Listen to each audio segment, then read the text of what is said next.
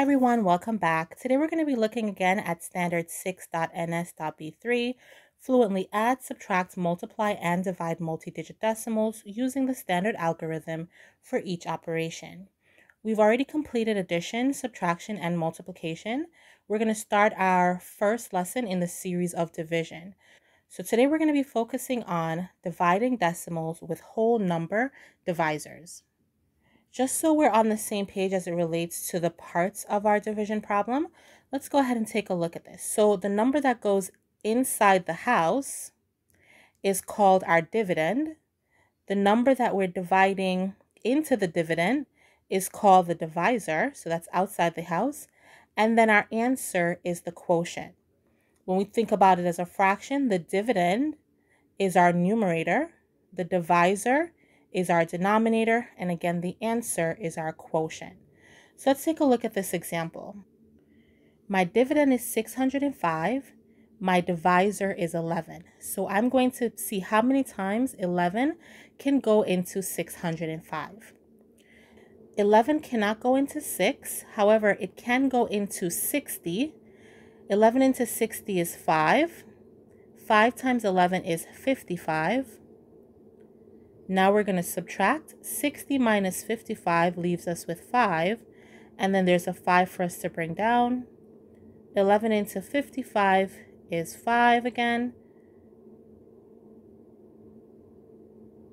And that leaves us with 0.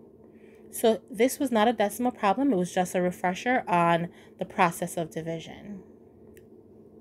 Let's take a look at our steps for dividing decimals by whole number.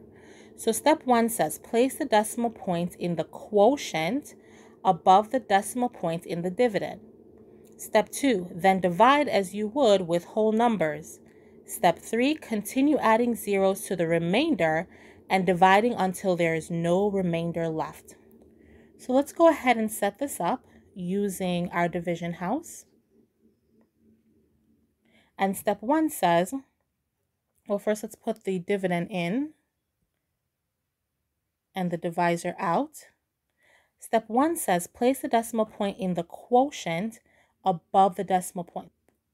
The decimal point is here in the dividend. I'm going to put it right on top in the quotient.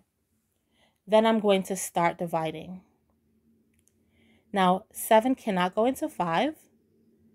However, it can go into 59. 7 into 59 is 8 times. 8 times 7 is 56, and we subtract. That leaves us with 3, and then we bring down the 6. Now that decimal point is there, I'm not going to put any other digit in front of it, only the 8. Everything else will go behind it. 7 into 36 is 5 times. 5 times 7 is 35, and then I bring down the 4. 7 into 14 is 2 times. 7 times 2 is 14. So, what is the quotient of 59.64 divided by 7? It is 8.52. All right, let's go ahead and take a look at these next two examples. So, I'm going to first draw my division house. And I'm putting 222.64 on the inside and 11 on the outside since it's my divisor. Now we're going to just follow our regular protocol for division. 11 cannot go into 2, however, it can go into 22. But before I can start dividing, I must remember to place my decimal point in my quotient, right above where it is in the dividend. So 11 into 22 goes 2 times. 2 times 11 is 22. Now I bring down my 2. 11 does not go into 2, so here I do have to place that 0. 0 times 11 is just going to be 0. So that leaves the 2 again, and now I can bring down the 6. 11 into 26 is 2 times. 2 times 11 is 22. That leaves me with 4, and then I bring down my next 4.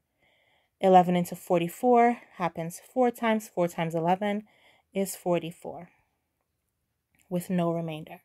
So here, the quotient of 222.64 divided by 11 is 20.24.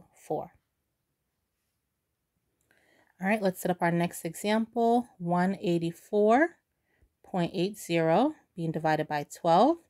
Take that decimal point, put it right up in the quotient, and then we can start dividing. 12 does not go into 1. However, it can go into 18 one time. 1 times 12 is 12. That gives us 6. 12 will go into 64 5 times. 5 times 12 is 60.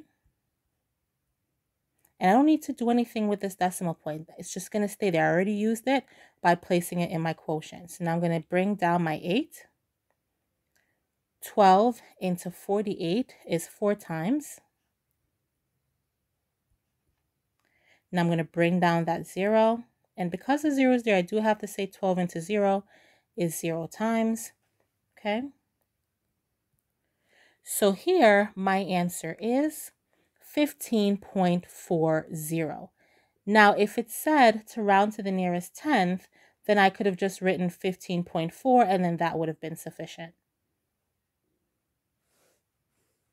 Eli walked for 4 hours and his pedometer showed that he walked for 13.68 miles.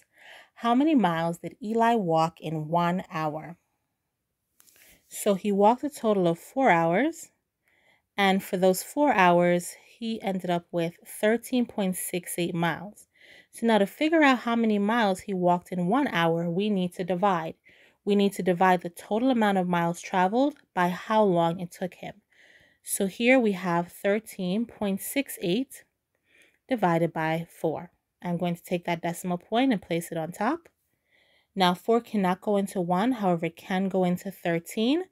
3 times. 3 times 4 is 12. 4 into 16 is 4 times. 4 times 4 is 16. 4 into 8 is 2 times. 2 times 4 is 8. So here we have that he would have walked 3.42 miles in 1 hour. Sinai's aunt split $86 between Sinai and her 7 cousins. How much money will each child get?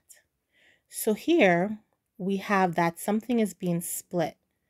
The concept of splitting is division. So we have $86 between Sinai and her 7 cousins. Now, how many people will the money be split between? If you said 8, you are absolutely correct because Sinai is 1 and her 7 cousins, so 1 plus 7 would be 8. So here we have $86 divided by 8 people. Now, if we were to put a decimal, the decimal would go here because there isn't one located between the 8 and the 6, so it would be at the end. So we can go ahead and place that in here, and we can even put a 0 as a placeholder. Since we are talking about money, we can put those zeros on the end of it. Okay. So 8 goes into itself 1 time. 8 times 8. Okay. Now we bring down the 6. 8 cannot go into 6, so we do need to put a 0 here. 8 times 0 is 0. And then now I can bring down those zeros.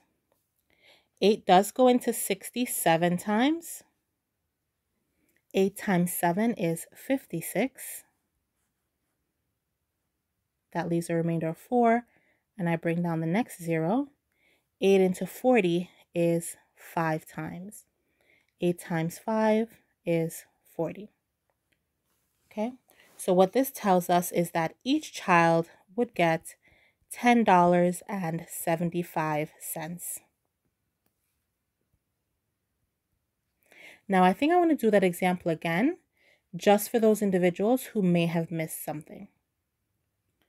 So we're going to draw our division house, and we're putting the $86 underneath. Now, because I want to see where, if I ended up with a decimal in my quotient, where it would be located, I'm placing that decimal point at the end of the 86. And because I'm talking about money, I know money, there'll be 2 decimal places. So I can represent $86 by putting 2 zeros at the end. So $86 can be represented this way, and it can also be represented this way. Now, we already decided that there were 8 people because Sanai is 1 plus her 7 cousins for a total of 8 people. 8 goes into itself. Well, before we do that, let's move our decimal point up into the quotient. 8 into itself is 1.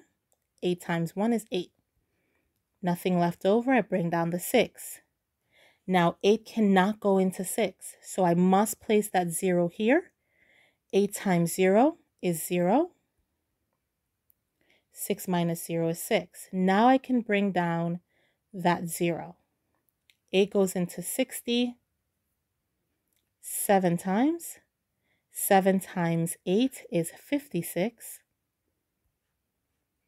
60 minus 56 leaves us with a 4, and then we have that other 0 that we can bring down. Now, if we didn't remember to write those zeros, that's okay. You could have added the zeros here so that you can continue dividing. So 8 into 40 is 5. 5 times 8 is 40. And that's our final answer, $10.75 each. Thank you for watching and have a wonderful day.